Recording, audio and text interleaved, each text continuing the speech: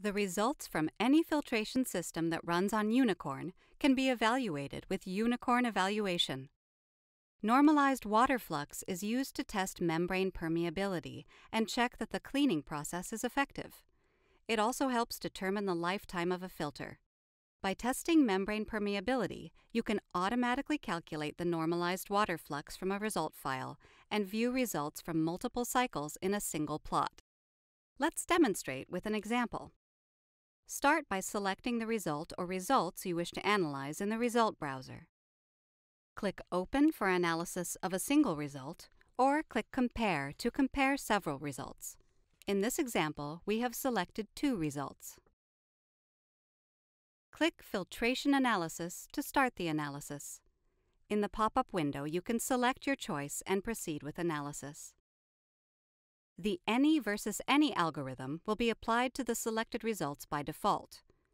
To start the normalized water flux analysis, click the NWF button in filtration analysis. The formula for normalized water flux is flux times temperature correction factor divided by transmembrane pressure.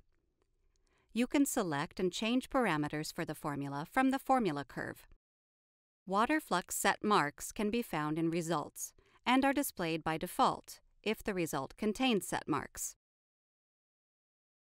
Normalized water flux is automatically calculated and displayed together with other parameters in the table for all set marks. You can add a data point for analysis from the plot by using the movable marker. To select, left-click on the data point. The data point can also be deleted, and the result is automatically updated.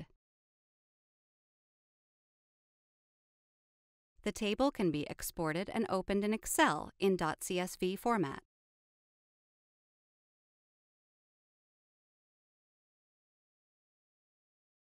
The change in normalized water flux over time can be displayed as a curve in the result view. Finally, sharing your results is easy. Just copy and paste your results into your application.